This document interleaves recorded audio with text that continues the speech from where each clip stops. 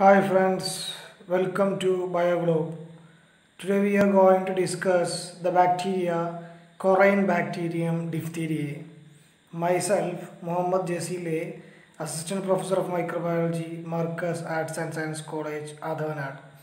If you like this channel, please subscribe, like and share. History. Brittany in 1826 was first to recognize the disease and named it as diphtheria. Corynebacterium was first observed by Clubs in 1883 and first cultivated by Loeffler in 1884 and hence called as Club's Loeffler bacillus. Diphtheria is also known as Club's Loeffler bacillus. Roux and Elsin in 1888 discovered the diphtheria exotoxin. Bering in 1890 described its antitoxin. Then morphology. Corynebacterium diphtheriae is a thin, slender, gram-positive bacilli, about 3 to 6 micrometer into 0.6 to 0.8 micrometer in diameter. They are pleomorphic, they forming granular or uneven staining methods. They are arranged in Chinese letter pattern or cuneiform letter pattern. That is an important point in the morphology of Corynebacterium diphtheriae. Cuneiform arrangement or Chinese letter arrangement. They are forming at various angles resembles letter of V and L in alphabets. Due to the incomplete separation of the daughter cells after binary fission. So, the cuneiform arrangement is due to the incomplete separation of daughter cells after binary fission. They are non-motile organisms and non-capsulated, non-sporing organism. They may appear as club-shaped because of the presence of metachromatic granules at the ends. Metachromatic granules. Granules consist of polymetaphosphate. They are called metachromatic granules as they take bluish purple color when stained with methylene blue. And they are also known as volatilin granules or Babes Ernst granules. Formation of metachromatic granules is the important property of Corynebacterium diphtheriae. They are always situated at pole of bacilli, therefore called polar bodies. Special stains used for the granules are Albert stain, Neisser stain and Ponder stain. Their represents or granules represents as energy storage. The presence of granules in slender gram-positive bacilli helps to distinguish diphtheria bacilli from non-pathogenic Corynebacteriae which lack them. Then cultural characteristics. Corynebacterium diphtheria are aerobes and facultative anaerobes. The optimum temperature is 37 degrees Celsius. The ranges is between 15 to 40 degrees Celsius. And the optimum pH is 7.2 and the growth is improved on enriched medias. Then media and colony characteristics. Media on Loeffler's serum slope or growth on Loeffler's serum slope. Corynebacterium diphtheria grows rapidly in 6 to 8 hours on this media and produces colonies which are small, wide, circular and glistening with irregular edges. Then next, blood potassium tellurate. It's a selective medium. Potassium tellurate is a selective component in blood potassium tellurate medium. Corynebacterium diphtheria grows slowly on this media producing grey to black colony due to the reduction of potassium tellurate to potassium tellurine. When the potassium tellurate is reduced to potassium tellurium forming grey to black colored colonies. Then biochemical reactions. Fermentation of sugar in Hiss's serum media with the production of acid. Pathogenic diphtheria ferment sucrose and mannitol. Starch and glycogen fermentation is one of the important biochemical tests in the case of Corynebacterium diphtheriae. Gravis ferment both starch and glycogen. Intermediates and mites ferment neither starch nor glucose. Gravis, intermediates and mites are the serotypes of Corynebacterium diphtheriae. Diphtheria reduces nitrate and utilizes H2S. Then resistance of Corynebacterium diphtheriae. It is readily destroyed by heat at 58 degrees Celsius for 10 minutes and by disinfectants. It acts as remains virulent in blankets and dust for 5 weeks. What are the antigens present in Corynebacterium diphtheriae?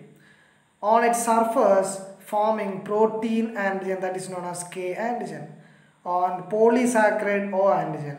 On the basis of agglutination reaction, gravis, intermediates and mites are classified into 13, 4 and 40 serotypes respectively. Then pathogenesis or disease causing ability of Corynebacterium diphtheriae. This is the disease development of Corynebacterium diphtheriae. First of all, entry of bacilli through the inhalation or the agency of fomites. Then the bacteria to be lodgement and multiplication and forming exotoxin leads to local tissue necrosis and forms toxin absorption, leads to the condition of toxemia. Then affinity for myocardium nerve endings, adrenal gland, and after local tissue necrosis creates further multiplication and exotoxin production and forming diphtheria on pseudomembrane and leads to mechanical obstruction. These are the disease development of Corynebacterium diphtheriae. Then clinical features. The Corynebacterium diphtheriae causes the disease diphtheria. Different types of diphtheria are there depending on the sites affected. Depending on the sites affected, diphtheria is classified into facial, laryngeal, nasal, conjunctival, genital, cutaneous and otitic. First one, facial diphtheria. It's a common type of diphtheria among people. Depending on severity, it's of 3 types. First one, malignant diphtheria. This form shows severe toxemia and marked adenitis. Adenitis means inflammation of a gland. Usually it acts as a lymphadenitis. Then circulatory failure and high incidence of paralytic complications. Second one, septic. It is characterized by ulceration, cellulitis and gangrene around pseudomembrane. Cellulitis means inflammation of subcutaneous connective tissue and gangrene means cell death. Then third one, hemorrhagic. It shows bleeding from membrane, epistaxis, conjunctival hemorrhage and purpura. Epistaxis means bleeding from nose. Then complications. What are the complications related with Corynebacterium diphtheriae? Asphyxia due to the mechanical obstruction. Asphyxia means body is deprived of oxygen or unconsciousness with lack of oxygen.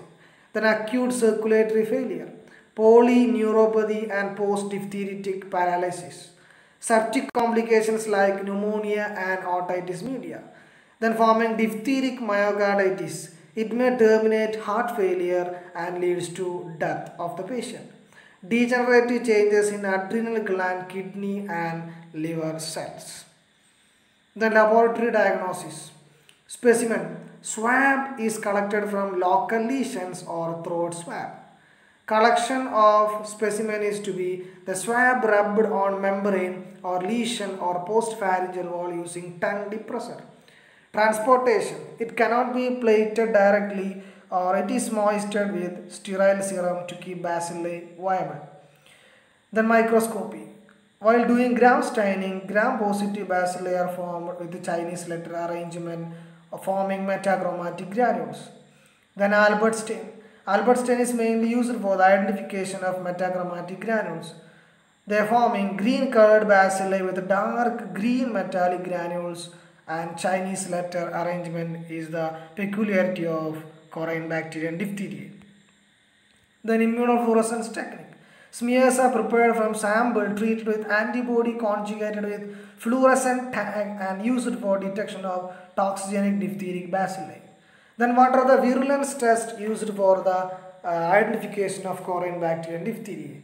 In the case of in vivo test, 2 tests are used, that is subcutaneous test and intradermal test. Then in vitro test, we can use tissue culture test and Eleks gel precipitation test. Eleks gel precipitation is one of the important identification tests for the case of Corynebacterium diphtheriae. First one, subcutaneous test. Both emulsion of bacteria infected subcutaneously into 2 guinea pigs. One guinea pig is protected with 500 units of diphtheria antitoxin 18-24 hours before the test. If strain is virulent, unprotected animal die within 4 days. This is the subcutaneous test. Then intradermal test. Both emulsion inoculated subcutaneously into 2 guinea pigs.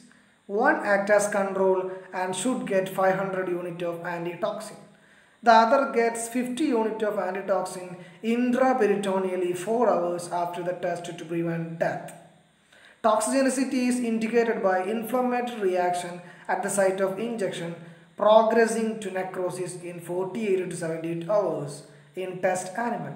Control animal does not show any change. This is the test of intradermal test. Then tissue culture test. Toxigenicity of diphtheria bacilli can be demonstrated by incorporating the strain in agar overlay of cell culture monolayers, and toxin diffuses and kills the cell below. Then Eleks gel precipitation test, one of the important identification tests or confirmatory tests used for the identification of Corynebacterium diphtheriae. A rectangular strip of filter paper is impregnated with diphtheria antitoxin, is placed on surface of 20% horse serum agar when the medium is still fluid. When agar sets, the test strain is inoculated at right angle position to the paper strip. The strain is inoculated at a right angle position on a paper strip. Then positive and negative control strains are also inoculated on the paper strip. Then plate is incubated at 37 degrees Celsius for 24 to 48 hours. And the toxin is produced by bacterial growth diffuses in agar where it meets with antitoxin and produces a line of precipitation. We can get a line of precipitation. Presence of arrowhead shaped precipitates indicates that the strain is toxigenic, whereas non-toxigenic strains, there is no precipitation lines are formed in non-toxigenic strains. Then what are the treatment methods adopted for Corynebacterium diphtheriae? Mainly 2 types of antibiotics are used, that are penicillin and erythromycin. Then antitoxin administered in the early stage neutralizes the toxin. What are the prophylactic measures to be used for the prevention of Corynebacterium diphtheriae? Mainly active, passive and combined immunization methods are used. Active immunization can provide herd immunity and lead to eradication of the disease. Combined immunization is the combination of active and passive. This is mainly used for the emergency situations. Then what are active immunization methods? In active immunization methods, we can use a triple bacterial vaccine, that is known as diphtheria, pertussis and tetanus vaccine, that is DPT vaccine. Schedule of this vaccine is mainly 3 doses at 4 to 6 weeks interval by intramuscular route from 6 weeks of age. Then first booster dose at 1.5 years or 1.5 years of age, and second booster at 5 to 6 years of age. Diphtheria toxoids are absorbed or formal toxoids. Formal toxoids is used in children as it is more immunogenic. Then passive immunization. It is an emergency measure used only once when susceptible person is exposed to a known case of diphtheria. Subcutaneous administration of 500 to 1000 units of antitoxin or anti-diphtheric serum is recommended. Passive immunization is exposed only one case, or it's an emergency situation immunization, that is known as passive immunization. Then combined immunization. It consists of dose of adsorbed toxoid on one arm and ADS on other arm. It should be followed by complete immunization schedule. Alum containing preparations are preferred over formal toxoid as its response is unsatisfactory when given with AIDS. If ADS is not unsatisfactory, so alum containing preparations are preferred over formal toxoid in the case of combined immunization techniques. So thank you for watching this video. Please, if you like this video, please share, subscribe and like.